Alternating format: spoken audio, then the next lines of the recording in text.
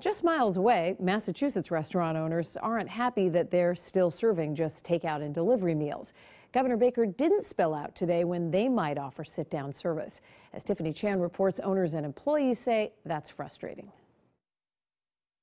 The bar tops are empty, but the bills are piling up.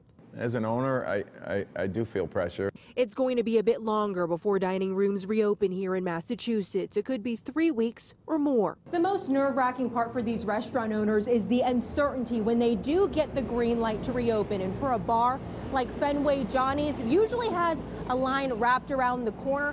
What will business look like when they have to operate at a much lower capacity?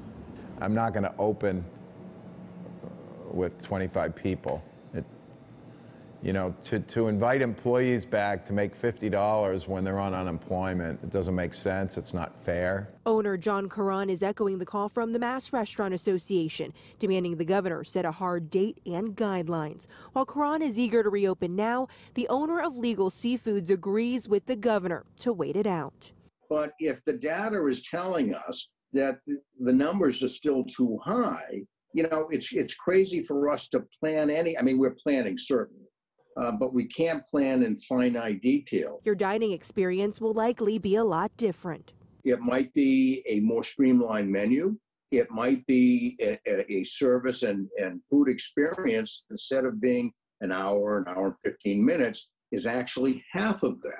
For places like Fenway and West End Johnny's that rely heavily on sporting games and foot traffic, Caron is waiting on more than just an opening date. You know, without employees in the neighborhood, without the fans, without the tourists, without the students, doesn't leave much. It's, you know, hope. In Boston, I'm Tiffany Chan for WBZ News.